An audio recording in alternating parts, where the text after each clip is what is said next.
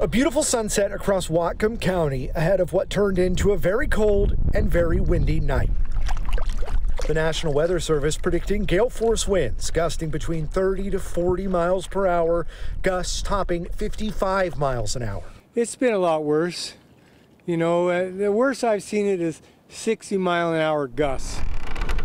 Vic Kano lives on his boat and isn't deterred by the wind advisory, at least not this time. I've been living on a boat for 12 years here, I guess, and you know, sometimes you get some really cold, windy weather, and when a wind is really howling, I just make sure I got extra lines tied up to the dock, and I rock and roll a little bit, but it's fun. Just life on the water? It is. I love living down here on the harbor. Winter leaving its mark on Whatcom County this season.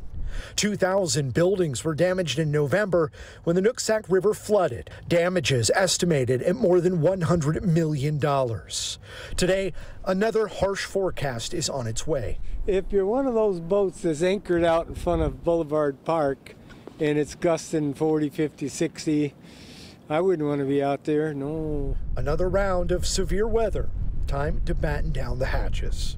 According to the National Weather Service, that high wind advisory is expected to be in place until 4 p.m. on Tuesday. In Bellingham, Sebastian Robertson, King 5 News.